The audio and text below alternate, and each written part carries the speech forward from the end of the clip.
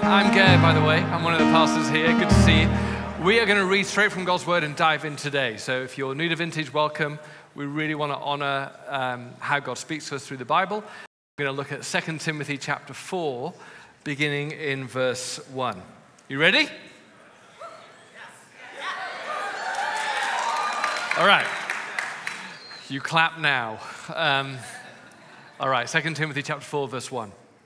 In the presence of God and of Christ Jesus, who will judge the living and the dead, and in view of his appearing and his kingdom, I give you this charge. So just a little context here, Paul is in prison. He's one of the early church leaders, and he's facing his execution for following Jesus. And he's writing his last letter to a friend called Timothy, who is pastoring and leading a church in a city called Ephesus. And he's giving him this charge, maybe this is his last words to his friend. He's going, look, I'm giving you this instruction. And here it is. Preach the word. Be prepared in season and out of season. Correct, rebuke, and encourage. With great patience and careful instruction. For the time will come when people will not put up with sound doctrine. Instead, to suit their own desires, they will gather around them a great number of teachers to say what their itching ears want to hear. They will turn their ears away from the truth and turn aside to myths. But you keep your head in all situations. Endure hardship. Do the work of an evangelist. Discharge all the duties of your ministry. Let's pray together before we sit. Father, we thank you that you speak to us. And whether we're far from you, not too sure about you, you speak to us. And whether we've been following you for many years, you love to speak to us. So we all here this morning humbly ask that by your Holy Spirit, you speak to each one of us. You love to lead us, to guide us, to woo us into your love and your affections, to empower us, and sometimes to correct and rebuke us because we do things which are not good for us or for others. And we need to hear that too. So as we sit in this Bible passage, we pray that it's not just a book study, but you, by your Holy Spirit, meet with us. In Jesus' name, amen. Amen. Grab a seat. I want to concentrate this morning on one of the ways that Paul says to Timothy, outwork your calling, outwork what God has got you to do. Every one of us was created with purpose. Every one of us is a unique design by God with his affection and meaning in our lives. We have significance, we have meaning, we have purpose. And Timothy's reading this letter from Paul with this instruction, this charge, this challenge to outwork your calling. Don't neglect who God made you to be. And one of the words he uses for Timothy is an unusual word and sometimes a scary word. And he says this, do the work of an evangelist. Do the work of an evangelist. That word in Greek is simply someone who announces the good news of Jesus to others. Someone who tells others about Jesus. Timothy was a full-time pastor of a church, and part of his gifting, it seemed, was he had a way of communicating the good news of Jesus to people who were far from Jesus and maybe were not followers of Jesus. Have you ever been around someone who's really gifted at telling other people about Jesus? That may not be you. You may be thinking, I'm terrible at that. But I remember one person who was. I remember a friend in my life who was actually my boss for a season called Michael Green. And I remember it was really annoying having coffee with Michael, because when you ever went to a coffee shop, he'd spend more time talking to the waiter or someone about Jesus than actually talking to me. He'd be like, dude, I came here for coffee and you've just spent half an hour talking to the waiter about Jesus. I remember going into the bank one day with him because he had to drop some money off. And I waited outside, actually, and he was in there for 30 minutes. I said, what happened? He went, oh, I was just talking to someone about Jesus. I go, you're so annoying. But it's good, I know. But there are some people who are just gifted. Now, people go, well, did it work? I remember actually Michael died and went to be with Jesus not so long ago. And at his funeral, there were many people who were on the other side of those 30-minute conversations, who said, actually, it was that conversation that actually triggered my exploring of Jesus. And I'm now following him, thanks to Michael taking 30 minutes and ignoring Gare. But that's not me. I actually struggle with those kind of interactions sometimes. But though we might not all be professional evangelists, we are all called to tell others the good news about Jesus. Because good news is impossible to contain. I mean, many people, I remember growing up in the north of England where I didn't know any Christians at all, and except some in church. But all my friends at school were either atheists, agnostic, Muslim, or Sikh. Very multicultural environment. And I remember trying to tell someone about Jesus one day, and someone said, oh, it'd be much better, Gay. You'd be such a better Christian if you just kept it to yourself. They're the best types of Christians, those who don't actually tell others. But of course, it's impossible not to tell others good news. It's unloving not to tell your best friends some amazing piece of news that you've discovered. I remember when my wife gave birth to our second daughter, Naomi, who's down here right now.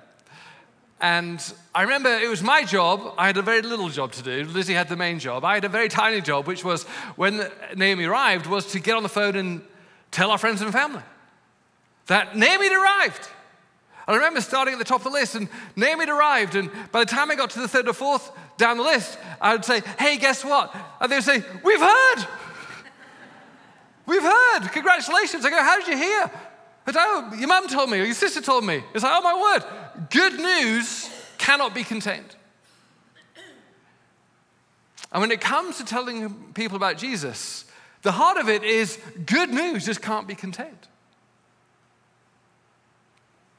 Paul reminds Timothy of the good news that can never be contained in chapter 2. We looked at it a couple of weeks ago. I want to read it again. It's on the screen here. He says, Timothy, my dear son, be strong through the grace that God gives you in Christ Jesus. Hang on. I got the wrong passage. It's chapter 1. I gave him the wrong passage. Sorry about this. So I'll read it out and take that off the screen. But this is the good news that Jesus actually, that we can't help but tell people about. He says this, Jesus has saved us and called us to a different life, not because of anything we have done, but because of his own purpose and grace. This grace was given us in Christ Jesus before the beginning of time, but it has now been revealed through the appearing of our Savior Jesus Christ, who has destroyed death. That's good news. And brought life, better news. And immortality, life eternal, through the good news. And of this gospel, he says, I'm appointed a herald, an apostle and a teacher. This is why I'm suffering as I am. This is such good news for Paul that it meant actually it's worth me dying if other people get to hear this good news. We can't contain the good news of Jesus. If we love our friends, if we love our neighbors, if we love our city, who are lost and broken and struggling, they may look amazing on the outside, but it's brokenness within. How could we not keep Jesus from them? At times I've thought, hang on a minute, but it'd be great to tell people about Jesus, but isn't it kind of, in our city of LA, isn't it intolerant to tell people about Jesus? Isn't it kind of, I don't want to come across as critical, or I want to love people the way they are, I want to honor the way they are. I don't want to come across as critical. And in fact, this is actually quite confusing for today's Christians because we do want to love people where they're at. We don't want to criticize people. And so there's a general confusion as to what does it mean to tell someone about Jesus and not be judgy or critical about where they are at. So much so that there's a statistic that's come out a few years ago, which I think rings true, which is, it's on the screen here. It says 47%, there it is, 47% of Christian millennials believe it's wrong to share one's personal beliefs with someone of a different faith, hoping that they will one day share your faith. And I think people are struggling with the difference between judging and criticizing and the difference with just simply telling someone your own experience, hoping they may experience it too. See, tolerance is not actually holding something to yourself. Tolerance is this beautiful gift in our society, which we're so thankful for, that no one is coerced into thinking anything. They can actually believe something for themselves. But that doesn't mean we can't recommend things to one another. It doesn't mean we can't say, have you tried this burger down the road? It's the best ever. That's not intolerant. That's going, I know you like your burger at In-N-Out, but have you tried this? I know you like your coffee, but have you tried this? We all love to recommend our favorite things to one another. And actually, it's a great gift of love. I don't want you to miss out on this. It's the same thing with our relationship with Jesus. I can't keep it to myself. Not because I'm criticizing others, but I want others to have the opportunity to explore Jesus for themselves. But yeah, that's all good. You know, good news can't be contained, and okay, it's not intolerant. It's just saying to people what you found, which is great, and they can make up their own mind, which is great. But how on earth do you do that in today's culture where it's kind of awkward to talk about Jesus?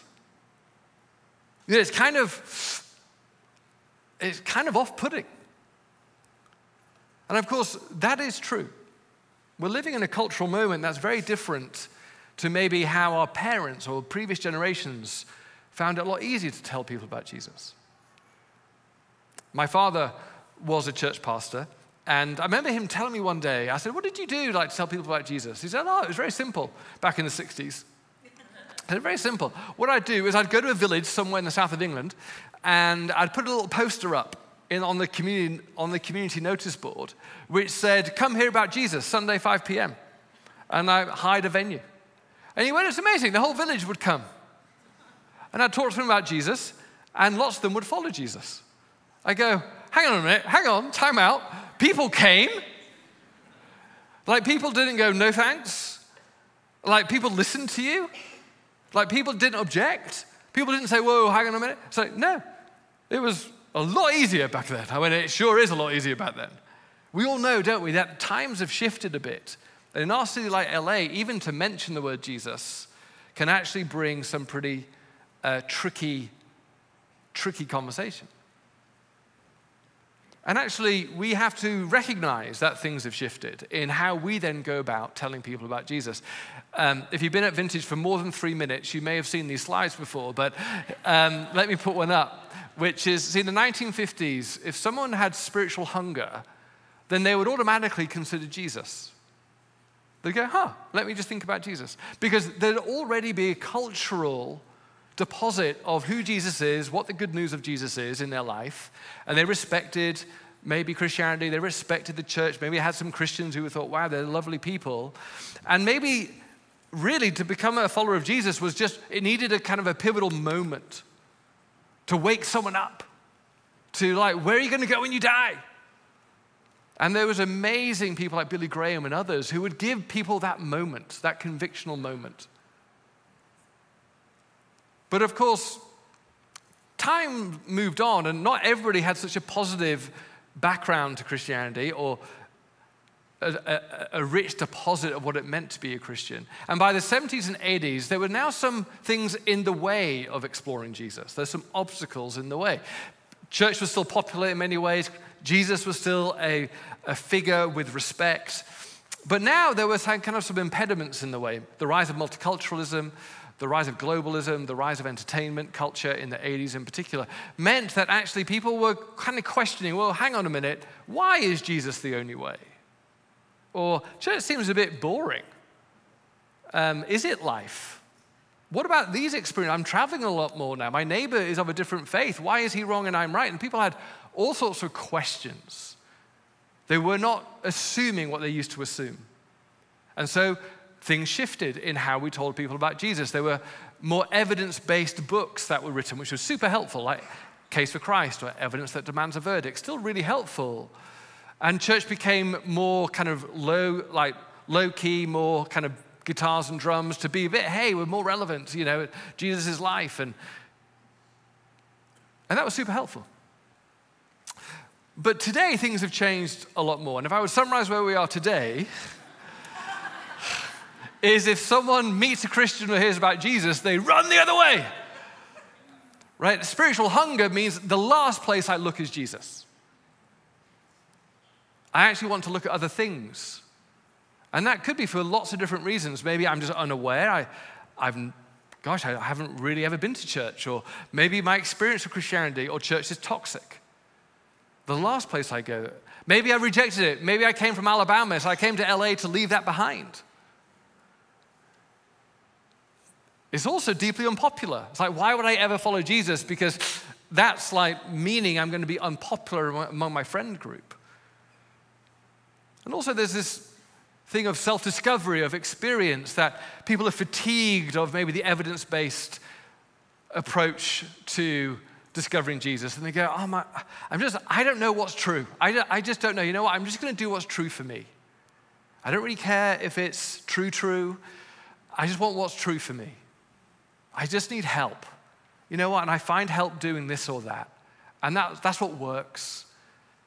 And it may not be true, but is there any true out there? And so the last place people do look is maybe Jesus.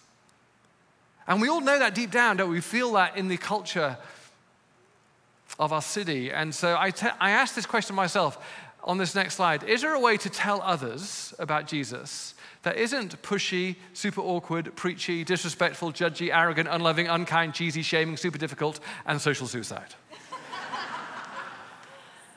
Like, we want others to at least consider Jesus. We want people to explore him. We're not trying to push it, but how do we do that in a culture that feels that way whenever you talk about Jesus? Paul actually helps us here in writing this letter, because when he says to Timothy in chapter 4, look, you need to tell others about Jesus because you're really good at it.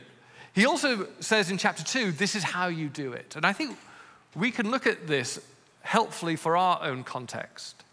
He says on the screen here in 2 Timothy chapter 2, he says, look, a servant of the Lord, as you outwork what God's given you to do, don't quarrel. Like, don't get into arguments. Don't get on Twitter and just blast people. Is that still a thing? I'm showing how old I am, Twitter. Anyway, but you must be kind to everyone. Be able to teach. Be patient with difficult people. Gently instruct those who oppose the truth. Perhaps God will change those people's hearts and they will learn the truth. I mean, just go back one slide and look at the words that Paul uses, and this is how we can tell others about Jesus. It's not pushy, critical, arrogant. He starts with, be kind. Be kind.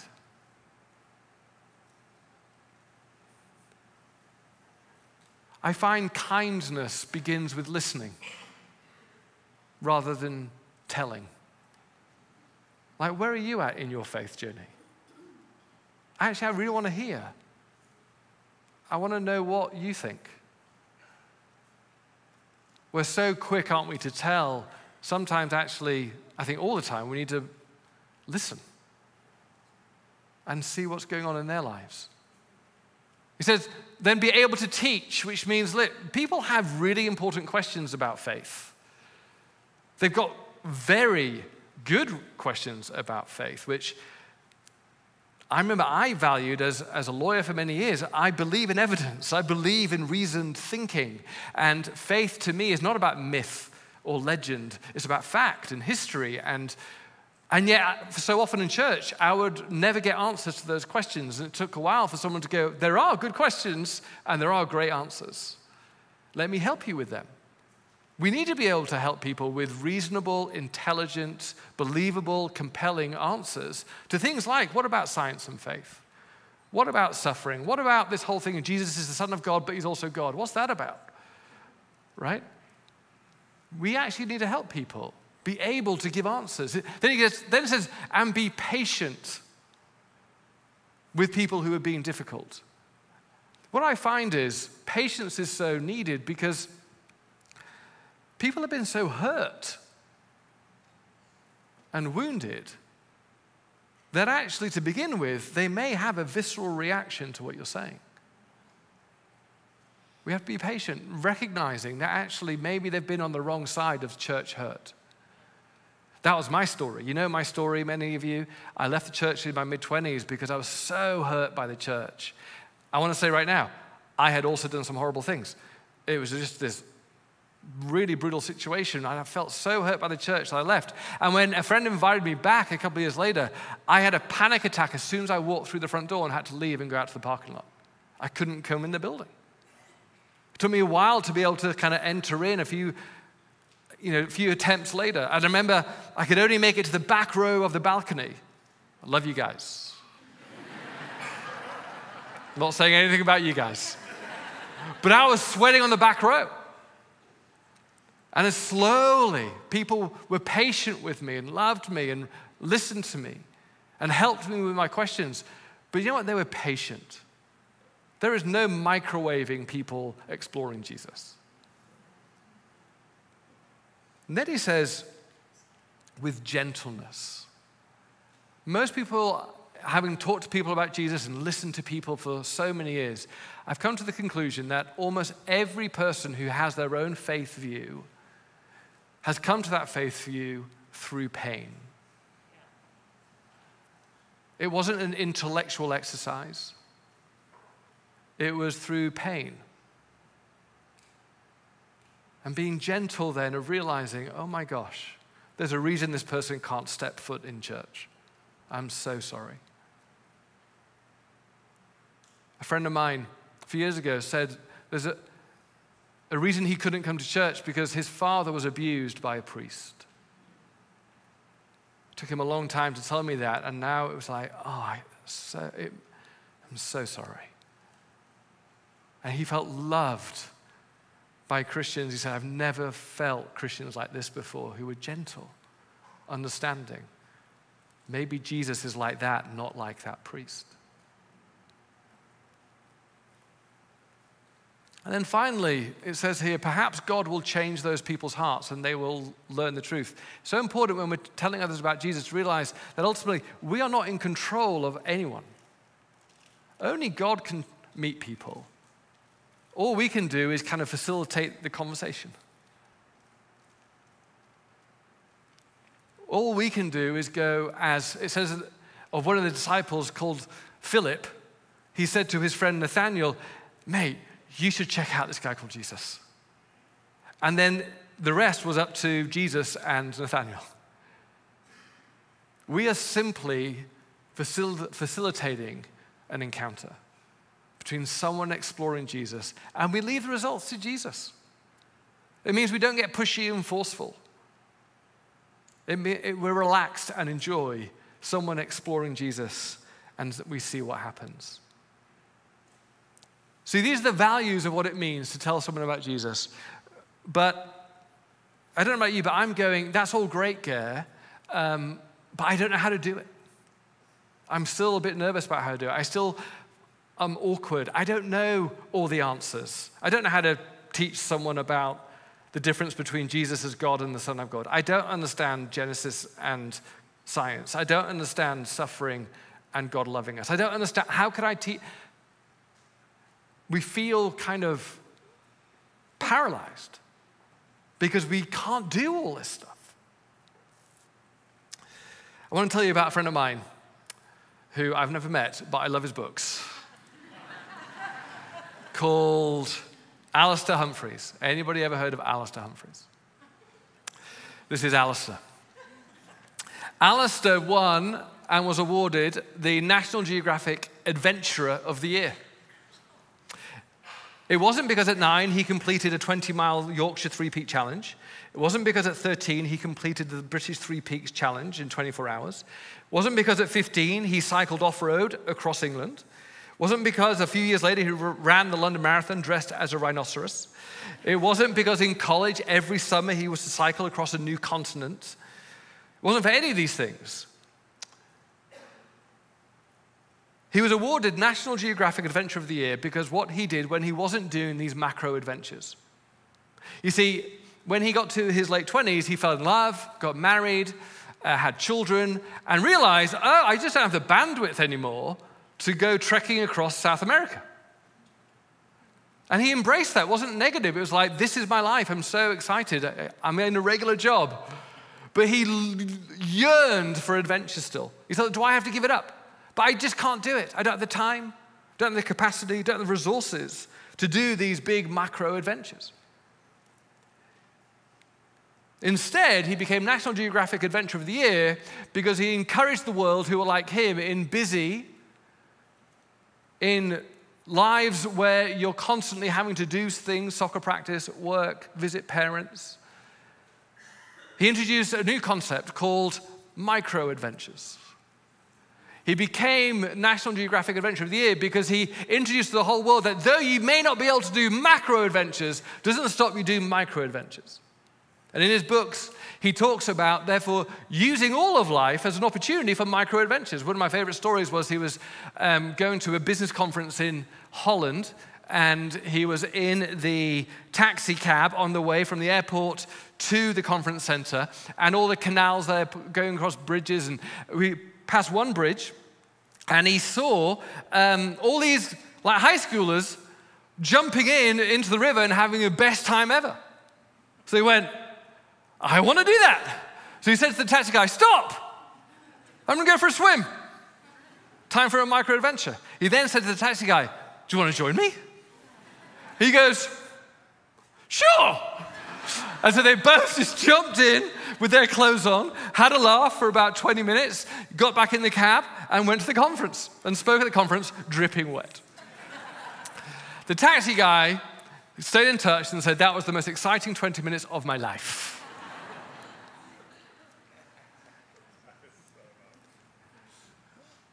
I'm introducing micro adventures into my life right now, and much to the chagrin of my family. And so my son and I the other day, instead of just having lunch, we pretended that we were in the back country in our garden and set up our little chairs, our camp chairs, our little stove, our dehydrated meals, and we had the best time ever. Last night, my daughter and I said, look, let's do a micro adventure. So we went out and we got some food, and I took a picnic basket, picnic blanket, got my little mosquito spray, little canister on the gas stove thing, got a little lantern, and said, look, we're going to go up to the hills, and we're going to find like a beautiful view of Los Angeles and just set up camp and have dinner out over the view. So I thought, praying, oh, help me find this, Lord. I have no idea where we're going.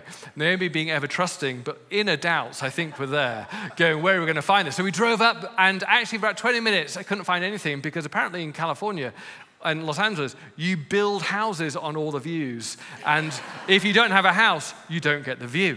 And so we're driving around, and I thought, you know what? If we can't find it anywhere, we'll go back to our kind of house. We'll do it in the backyard. Less exciting. But micro boring that would have been. But anyway, and then all of a sudden I said, look, we're going to, one last try. Went up this road called Kenta in Brentwood. Drove up, and all of a sudden we turned the corner, there it is. Some unbuilt plot of land between two mansions with a little bench overlooking, not the city, but the next canyon with homes, and it was pitch black and all the little lights, and we thought, great, let's set up. So we set it all up. I put my mosquito thing on. We put out the blanket. We got out our little kit and made our food, and we had a drink, and we're sitting there. And then to cue, which was absolutely amazing, just at that moment, some wealthy home across the valley were deciding to having a live band, and it started straight away. Way too loud for the neighbors, but perfect for us. And we just listened to this amazing, it was less amazing, singer, but it was really good.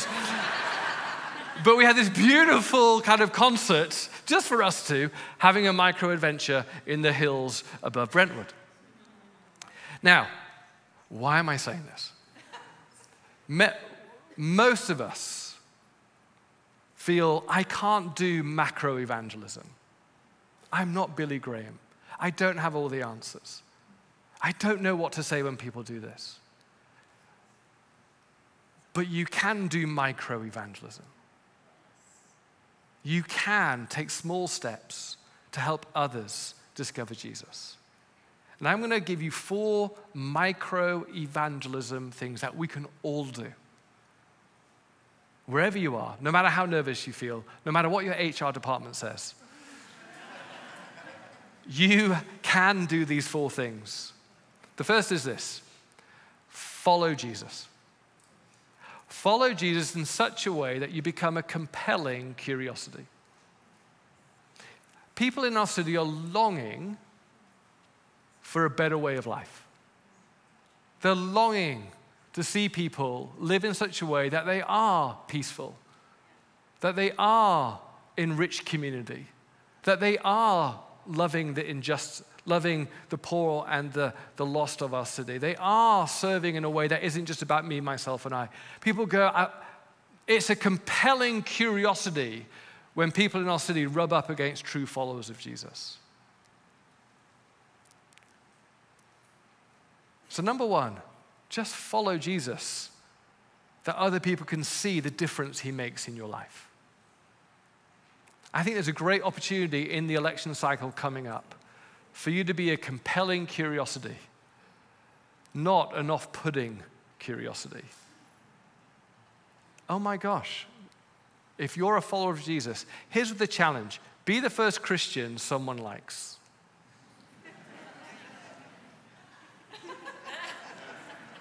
Shouldn't be a hard job, because it says even the worst of the worst people loved Jesus. Follow Jesus so that you're a compelling curiosity. Secondly, be authentic. Just be authentic. Let your faith be authentic in conversation, not manipulated and unauthentic, but be authentic. I remember when I was in a normal job for 10 years before I became a pastor, I just thought, I'll just be authentic about my faith. I'm not going to try and create unauthentic, contrived moments, but I'm just going to be authentic in short ways that people go, oh, that's a bit odd. So, for example, Monday morning at work, hey, Gare, how was your weekend? It was pretty cool, actually. Friday night, went to the pub, had a great time. Saturday, played golf. Saturday night, went to a restaurant, went a bit of clubbing afterwards. Sunday morning, church was off the hook, I'll tell you that. And then I had a great lunch afterwards, and then rested. How about you? It's like, whoa, time out. Church was off the hook. I go, yeah. Normally it's Gare, but we had this guy called John Mark preach, and it was amazing. Right? It's just be authentic. Don't hide what Jesus does in your life. Don't contrive it. Just be authentic. I've met a friend of mine, I remember when a friend of mine was healed significantly of this long illness that he'd had. And I remember going to work the next day and just going, hey, Gare, what's up? I go, I tell you, man, I know you don't believe in the big G and all that kind of stuff, but I tell you, I'm just like on cloud 9 because my friend was like healed. Legit, non-American, weird kind of healing things that are all frauds. This was real. He goes, really? I go, yeah. Just be authentic. Let people see that actually Jesus is real in your life. Not because you're then trying to contrive a moment, right? Everyone smells that a mile away. And they actually don't want to be pushed, but just be authentic in who you are. How are you doing? Yeah, I'm all right. I'm actually having a bad mental health day, but I prayed this morning and I feel God is with me. How are you? Just be normal. Just be authentic. Thirdly, pray. Pray for your friends. Pray for them. God loves them so much. The best definition of sharing your faith with others is from a friend of mine who was my preaching professor. You're all probably thinking, you had a preaching professor? But he said this: evangelism is joining a conversation the Holy Spirit is already having with another person. Just pray for people and say, Lord, how can I help the conversation you're already having? I don't have to contrive something. I don't have to throw a Bible at someone. I don't have to bury a little testimony tract under their work desk or something. No, I just need to listen and pray, Lord, give me an opportunity to join you in what you're doing with that person. See, I've known so many people who have come to Jesus, and they all say to me, actually, it's been this really interesting thing. I feel like God's been showing up all over the place. It's not you, it's God. There's fingerprints of God all over people's lives, and they start to become aware of it. And all you need to do is be around and love them and pray for them so God can use you as he's already talking to them. I remember when I was at university, I prayed, okay, I'll pray for 30 days that God would give me every day an authentic, non-contrived opportunity to just talk about Jesus. And guess what happened every day? There was one. Because God is longing to use you just to love other people. And then fourthly, and this is important because on this slide we recognize that, oh my gosh, go to the next slide. There. On this slide we recognize, but how do I help people go across all of that stuff? I mean, I can't answer their questions, and they need some good answers. Man, they need a lot of patience. I see my boss every 6 weeks. You know, how do I be in relationship to help them with these things?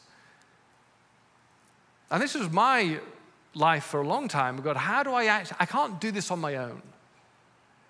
And that's why I think the fourth step of microevangelism is simply this: inviting someone to church or the Alpha launch night. Just bring them. Bring them. Kind of let others pick up the good work that you've begun in just loving people well. That's why we run Alpha, actually. Because I needed a space, which wasn't Sundays, because I was so freaked out about Christians and church, that I needed a safe space to explore on my own terms, without any judgment, without any pressure, without any preaching.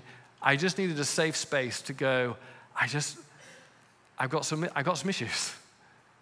I want to explore this guy called Jesus, but don't push me. And so Alpha, this next slide, Alpha is a series of 8 evenings of dinner and conversation for people who are not too sure what they think about Jesus. They're open to spiritual things, but don't want to be pushed or pressured. We only let people like that on Alpha because we want them to feel safe. The only Christians on Alpha are people like me who actually love people exploring without any agenda. I do some short talks about exploring Jesus. The groups are in life stages, so you feel you connect with people in your group, and that's a time to listen to each other's journeys of faith and where you're at in your faith. I do a live Q&A every week. Ask anything, and my own journey through that. And I promise there's no judgment, no pressure, no preaching. It's just simply dinner conversations and exploring the big questions of life together. What I find is, on the next slide, this is actually how Alpha's really helpful. Because this is my journey. I actually needed quite a few Alphas, not just one actually, to go on this meandering journey. And actually I discovered Jesus because someone loved me by giving me that safe space. Who in your life then can you bring to Alpha? Maybe you're here tonight going, actually, I think that's for me. I've been invited to church today. I'm not too sure what I think, but I'd love a place to explore on my own terms. We do something, next slide, we do something called the Alpha launch night, which is a one-off evening before Alpha begins, where you can bring a friend and they can just see for themselves if they want to do it. I host that evening. I tell people my own story. I tell people a bit what Alpha is, and we have a great dinner. We have lots of fun. We have normally about 400 to 500 people who come. And then some people come back next week to do Alpha, some don't. That's okay. We just want people to decide for themselves. Do you want to have these fun dinner conversations for 8 weeks? But the key thing is you've got someone in your life who I think you should bring to that launch night. Because God has put you around people to love them. And your microevangelism is simply going, hey, do you want to come with me to this launch night? My friend Gare loves to help people explore Jesus, explore faith in a safe environment. He's kind of doing a show and tell one evening what it's about, and you can make up your mind if you want to come. We have great food, a DJ, a pub. We'll have a great time. But here's the thing, who can you invite? Lots of you going, but is it going to be cheesy? Is it going to be weird? Will I lose a friend if I bring them? So here's a little film to show you very briefly the vibe of that launch night, that you go, oh, that looks fun. I can come to that. Let's watch this.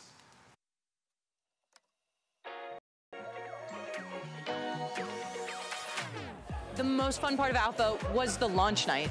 Oh my gosh, it was so much fun. There was a DJ, there were churros, there was great conversation. It was a blast. So the energy that was radiating out of this place, I was like, oh my gosh, there's a whole line. It was awesome. Honestly, I think it was just super fun. A lot of laughter and just meeting a bunch of friends and community.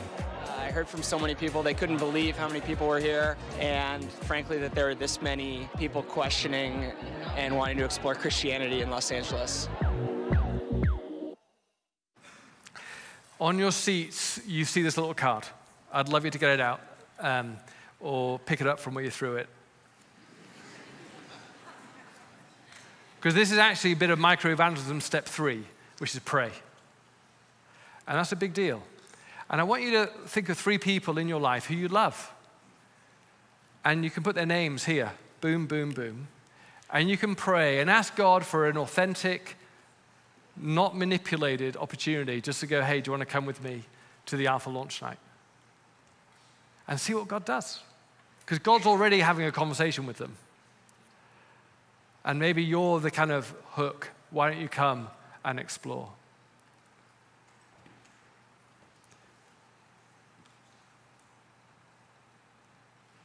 Tuesday, September 24th, the Alpha launch night. Why don't we stand together?